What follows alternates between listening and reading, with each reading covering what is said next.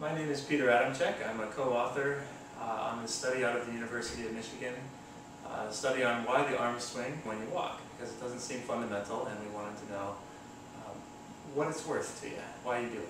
Well, it turns out that it's hard to stop your arms from swinging since they're here hanging from your body and your body moves up and down and back and forth as you walk cyclically.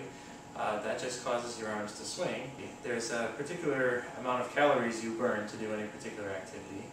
It's considered evolutionarily beneficial to reduce that during any activity you're doing. So the usual way of walking, you picture your legs just moving in their cyclic pattern, left, right, and your arms would move in the opposite pattern, right, left. This kind of balances the rotations of your upper half and lower half, and makes it a little easier to walk, and that's where the lower energy comes from. So a lot of this research seems kind of abstract, right? We bring people into a laboratory and have them move in these weird ways. This one's very relevant. You can walk down your own sidewalk and try to move your arms, try to reverse them from the way you normally do.